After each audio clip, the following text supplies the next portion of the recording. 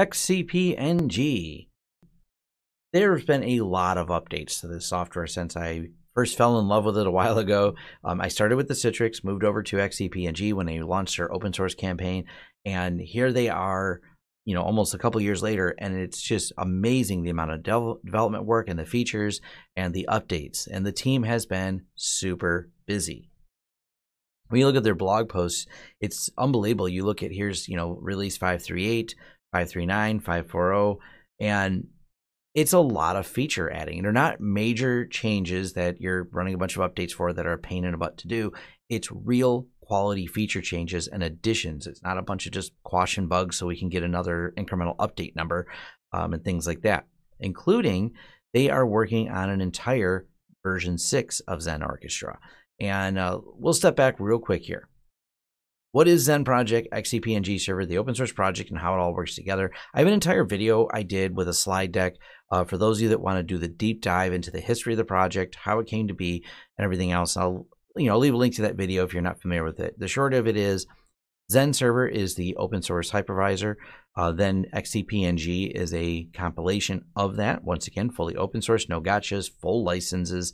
Well, no licenses, it's all open source. So you get full features without a license, I should say. And then you have to sit on top of that again is the Xen Orchestra to orchestrate and manage. And in our case here, we have 2 pools, 3 physical hosts, 27 VMs, with 4 users, which it has full user management and everything else, and 52 out of 80 CPUs being used right now, with 10 running and 17 halted VMs right now. So you can kind of get the idea that there's a lot going on here, and it gives you that ability to manage from one dashboard. Matter of fact, when I've done all my lab work, because this runs our infrastructure for our company and our lab, I've shown how I can even tie together from this one dashboard more servers again to build another HA cluster that is still managed from one dashboard. All right, back to some of the updates. So one of the things I want to talk about is they added advanced telemetry right here. So if we look at the advanced live telemetry, they put net data in there. So this is the kind of basic one you get with Xen Orchestra that to overview and go, all right, here's a CPU usage, memory usage, etc., network throughput.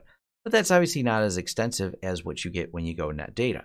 You can't just drop net data on there, because net data, well, when net data came out, and I've done reviews on this, it's been around for a while, but when I've done the reviews, this was not a feature. It did not have awareness of Xenserver. So bring us all the way to modern times, and we have awareness built in. That's because the dev team is, well, very good at development, and they reached out to the net data team and got them to build in Xen awareness as a module. So now it can understand the Xen servers and see the hypervisor. Right, here's my lab server. Here's the domain control memory, and here's another lab server running.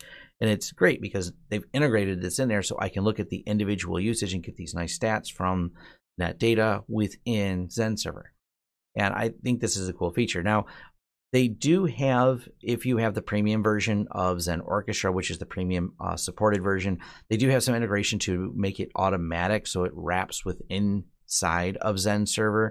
But don't worry, if you want to load it from the command line, you're using the fully open source, you know, you're, especially a lot of home users, one of the things they get started with this is because there are no licenses. It's a great way for them to start.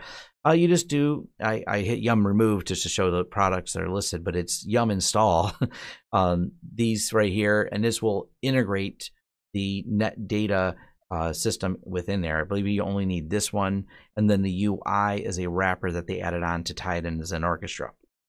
But they are completely installable just from the command line, and then you go to the IP address if you're not using the fully compiled version or of Xen. If like you're using a free version of Xen Orchestra, you just go to the IP address of your primary server, 1999, and away you go with the standard net data port. Back to some of the other features. Now, they have been working on inside of here, refactoring some of the code for the global private network. This is a neat feature that I talked about in one of the last update videos I did on Xen Orchestra. And basically what this is a way to create a private network, as in you can put a firewall inside of your Xen server and then have servers that sit behind that firewall, but they're on their own private network that's not physically attached to an adapter, but that happens only on a single host. Well, there is, of course, Open vSwitch to allow that to spread across hosts, but that's kind of older system versus the way they're doing it now is creating GRE tunnels between them And that's actually a really cool feature because now you can build a firewall on one physical Xenserver, but then have the virtual machines running on another Xenserver, and then create this GRE tunnel between these two devices to make that work. So that's really cool that they're working on it. And as if that's not enough, they're working on Xen Orchestra version 6 because they realize as the project has grown, their customer base is growing, and there's some large installs. So they've been adapting Xen Orchestra 5 to do some of these larger installs. And right now, Xen, like they said, when it was originally designed in 2015, 2 to 10 hosts and quite a few VMs. Now people have a lot more than that. So they're building in and thinking about scalability. So the project just keeps growing with you. And I've been really happy with it. And for those of you that are wondering, this is one of the things that I've pointed out, like how does the project get supported? An open source project to me that is very mature, that it has full support, are the best ones because you know they're going to be around for a while. They're very security conscious. By the way, there's been all the patches released and everything else for the XCP-NG related to the latest round of Intel vulnerabilities. They've been on top of all that, but obviously that takes time. And this is where the company's pretty cool because you go to xcp-ng.org and it's 100% free, no licensing. But if you want to buy support, just support, they have that as an option, and they have very public-facing pricing when you go there, which is something I really appreciate. You didn't have to talk to a sales rep, go through 20 cold calls and some type of BS webinar just to find out how much it costs to get to the thing. They're very upfront of, hey, you want 6 support tickets a year, SS8 support. So if you want to buy it, and the same thing with the Xen Orchestra product, they have a monthly recurring fee if you want full support on their product. Or, and I've covered this in my video and covered this in my breakdown of Xen Orchestra, you can compile it yourself because, well, it's open source and all the code is laid out for you.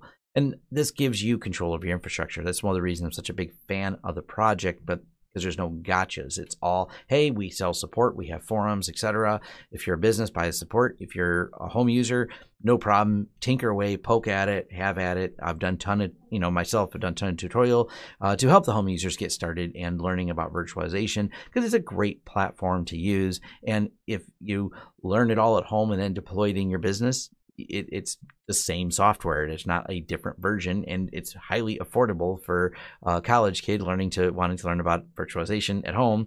Someone who's just getting started because it's all free. But I'll leave links to all this. I just wanted to cover some of the updates of the project. They've been doing an amazing job. The dev team is pretty awesome. I've actually messaged some of them a few times. They've always been quick to respond.